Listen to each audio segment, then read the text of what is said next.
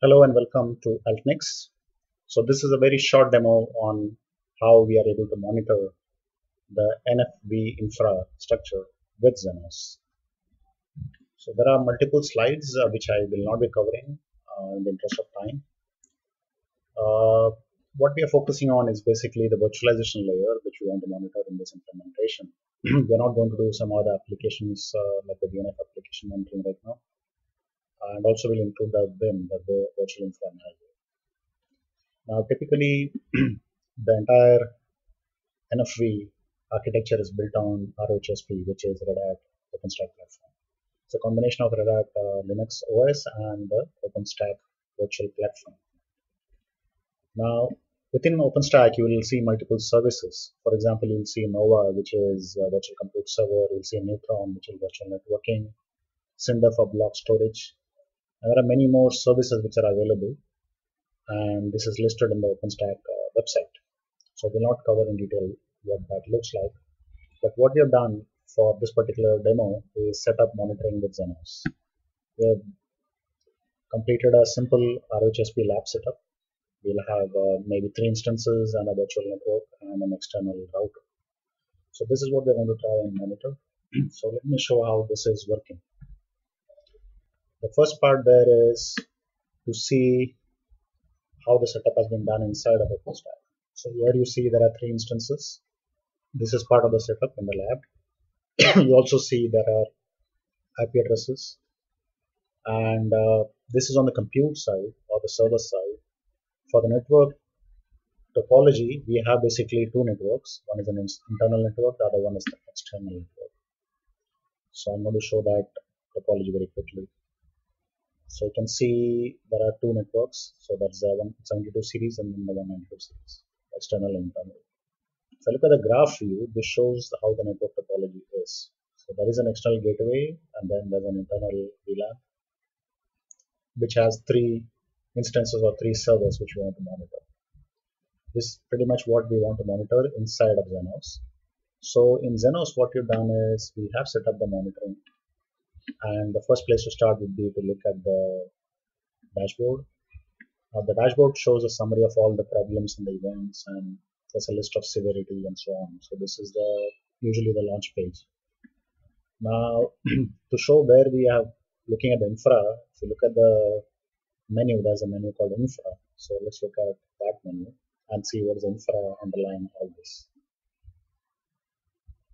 For this lab, we have actually set up multiple devices, physical devices as well as virtual devices.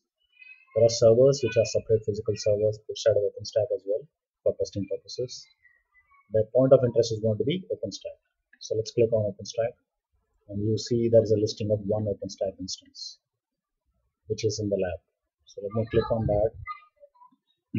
When I open the instance, you see this is a listing. So it gives me the name of the name, collection, priority.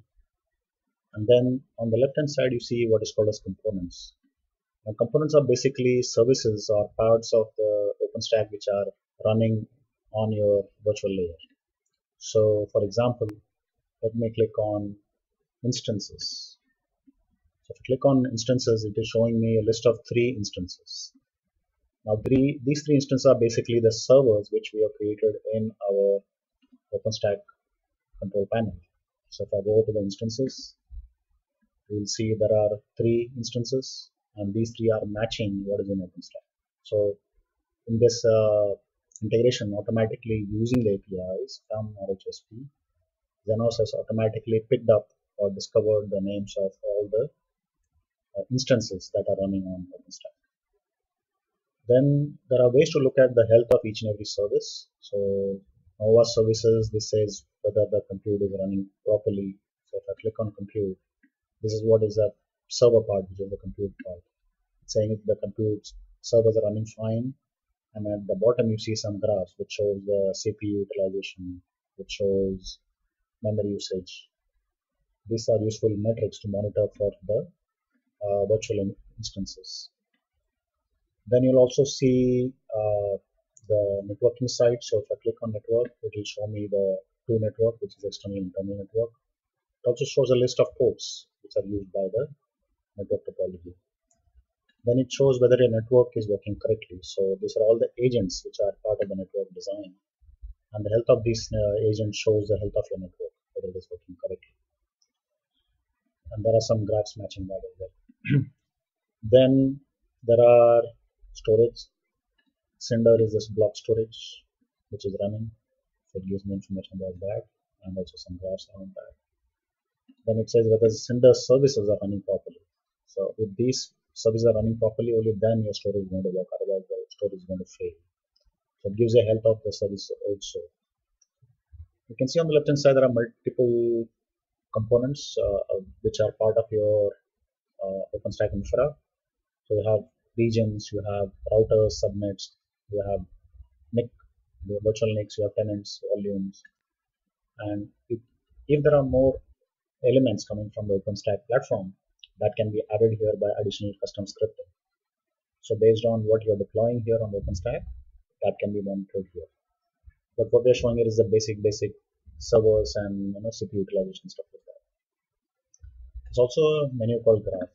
So if you click on that, you will see kind of a summary of the entire infra virtualization layer. So the VIM, the virtual infra manager health status is being shown here. What's happening to the different, what's happening to images, what's happening to volumes, what are all the virtual infra elements you have, and what is the health and status of all of that. So this is also very useful to have. Okay, so this is basically showing all that is working with NFV infra based on OpenStack and RHOSP. The events column gives you events, issues, and problems that are relevant to only the OpenStack layer. So this is something you can use in the team. Okay, so this is already working. You're saying there's a problem and a warning. You can also look at reports. So there's a column for reports. Reports right now, what we are showing is basic default reports. These are not custom reports, but essentially there are sections for reports. So I'm going to open the performance reports. There's a place called availability. This shows uptime and availability. So right now it is saying 100% uptime for OpenStack and other servers, and there are a few servers which have been turned on and off. That's why this is not 100%, but it's more like 5-6% and 90%. An example of a report. If there are additional reports which are going to be customized, then you can do the custom reports and that will show up here. So there are a bunch of reports which are already available. So the reports based on device types and inventory, MAC addresses. There are reports based on events and mapping of events. There are some graph-based reports as well. So all of this can be configured additionally and customized if required. So essentially, in a nutshell, this is how we have set up the one thing for NFVI using Zenoss. And we are able to show you how RHOSP is being monitored, and the elements from RHOSP are showing up inside Zenoss. We are getting graphs, we are getting alerts, we are getting the events, and also we are getting the reports, which are standard reports. So thank you for the time. This is the end of the demo.